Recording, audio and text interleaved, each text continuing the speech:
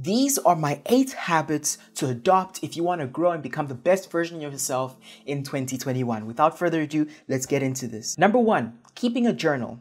If you are able to keep a journal where you can write down your feelings, your ideas, your thoughts, poetry, whatever it is, whatever comes into your mind, if you can put it down on a piece of paper, you will immediately feel like your mind has stilled up because you're taking what has been on your mind this whole time and you're putting it on a piece of paper.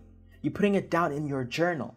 And when you go back and you look at your journal and you see those ideas, you see those feelings, and you look back on how far you've come, especially with the rest of the habits I'm showing you, you will feel a great feeling of pride. You'll feel happy. You'll feel amazing.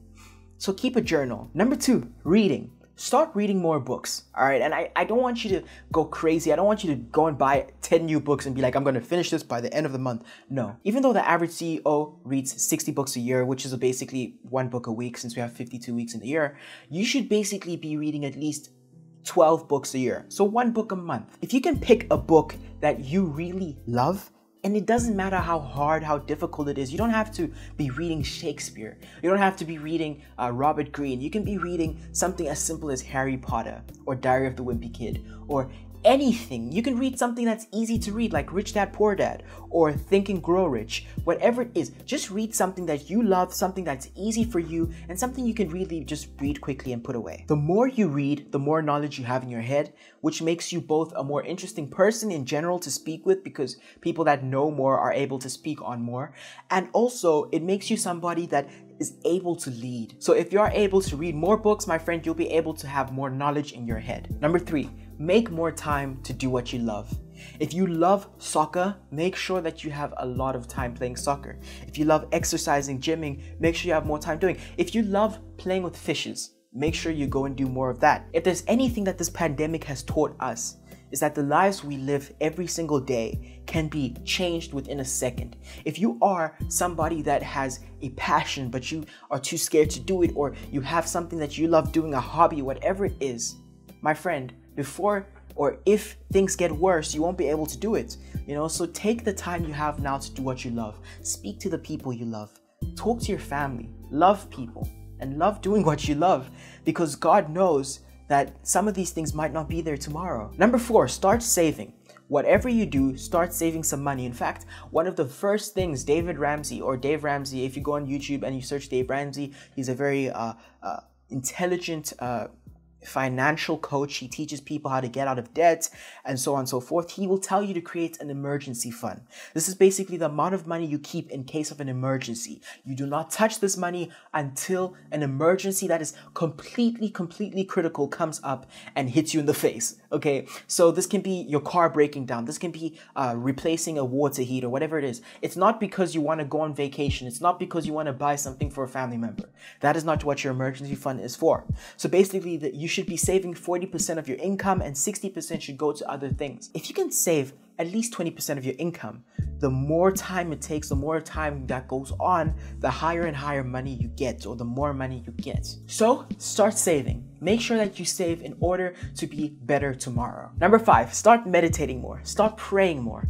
Do whatever puts your mind into a state of oneness. If you can put yourself into a state where you are just focused on the present moment, you're not focused on what happened. You're not focused on what's going to happen because both of those are made up. What happened is gone and what's going to happen is made up. It's imagination. So if you can focus on the present moment, breathing, focus on when you wash your hands, can you feel every single sliver of water get in between your fingers, and you feel every single moment you have. You feel the way you're sitting on your chair. You feel how you're breathing. You feel how much oxygen you have in your environment. Okay, maybe not that crazy, but just make sure you put yourself in a place where your mind isn't bombarded by thoughts that are very detrimental to where you want to become or who you want to become. Something beautiful that prayer does, no matter which religion you're in, is it lets you come to a place where you only want one thing, and that's more of God. Whoever you worship, God, in my case, is Jesus. If I get into a place where I am in oneness with the Spirit of God, then I am able to really focus in. And I lose the thoughts of what has happened, what's going to happen, and I really find inner peace. Number 6, get outdoors. If this pandemic has taught me one thing, That is, I need to spend more time outdoors. I need to go to the beach. I want to go hiking. I want to go play basketball with my friends. I want to go for walks with my dog. I want to be outside. I want to breathe in fresh air. Because being cramped in a tiny apartment or wherever you are, even in a studio right now, it really works on you. It really plays with your head. There have been countless studies showing that people that are able to go outside and meet new people and breathe in fresh air have been on average happier in their daily life. So if you're able to go outside, get outdoors and just be free, then my friend, you will see happiness multiplying in your life like crazy. Number 7, get more sleep.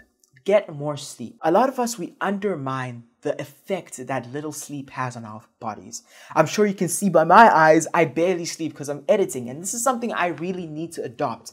If I can sleep more, longer hours, even if you sleep from 10 o'clock to 7 o'clock in the morning, you have filled yourself up with energy to do whatever you want to do. And that's something that I'm starting to do more and more of.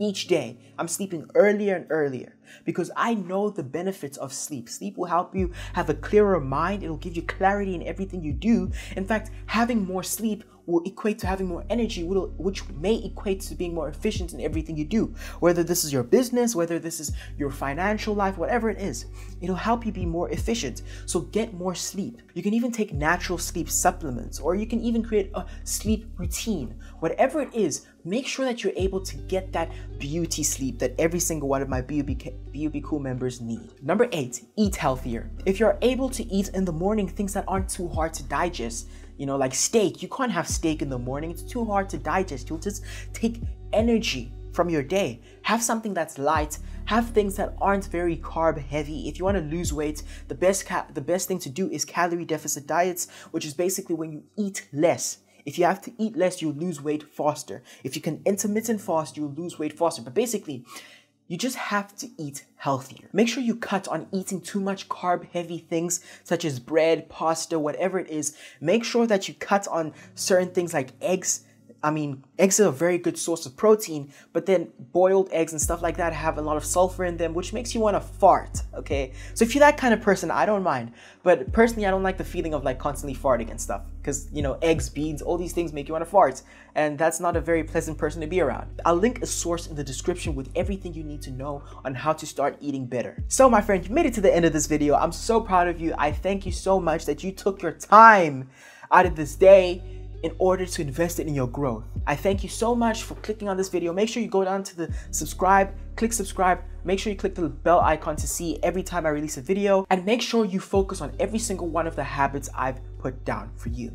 If you want to see change, then my friend, you have to step out of your comfort zone and actually apply every single thing I spoke about. If you want to speak directly to me, then click the link in the description below. I will speak to you. I promise you I will get to you. I love you so much. Thank you for watching this video. Oh, one more thing, I almost forgot.